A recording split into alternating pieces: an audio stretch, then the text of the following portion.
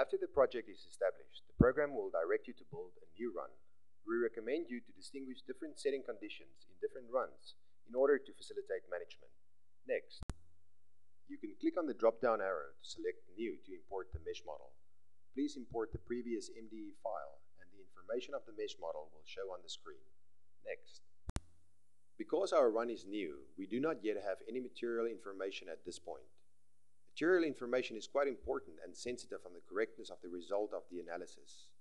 Please click on New to enter the Moldex3D material bank to select the desired material, which contains more than 5,000 choices. Since we are using connector as an example here, we pick LCP as a suitable material. Click on Add to Project. Close the window. Now you can preview the information of the material. Next. Choose New to launch the Moldex3D Process Condition Wizard to enter your process conditions. It will help you to easily accomplish all the settings. First, click the Setting method to switch to the interface you prefer. eDesign provides you with different kinds of interfaces, such as CAE or machine interface, to let your setting process become more intuitional. Even more, almost all of the process conditions can easily be set here, such as injection time, melt and mold temperature, and so on.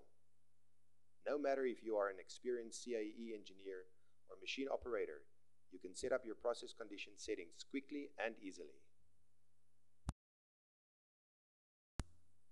In computing parameter setting, we would recommend you to apply the default data directly.